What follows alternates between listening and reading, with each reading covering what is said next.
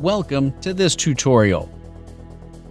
Why do I get an Open With window when opening a file? Open File Explorer. Navigate the location of your file that is not opening. Double-click on the file name to open it.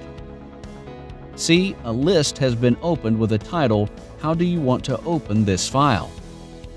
You'll also find that there are many app names are showing in the list. Scroll down to find an appropriate app that can open this file. Like here, I know this file is an image, but it's not opening here. The reason may be this file didn't find the supporting app to open it, or this file has missed its file extension. Because I know this is an image, so we will select the Paint app from the Showing Apps list and click on the OK button. See, this image has been opened in the Paint app.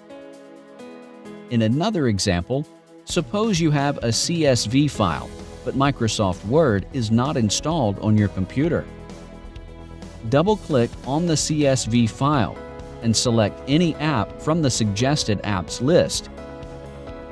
Even you can check the box of Always use this app to open .csv file. Or you can also click on the More Apps link to find a supporting app to open your file. Wasn't that easy? Have a nice day. Please subscribe to our channel.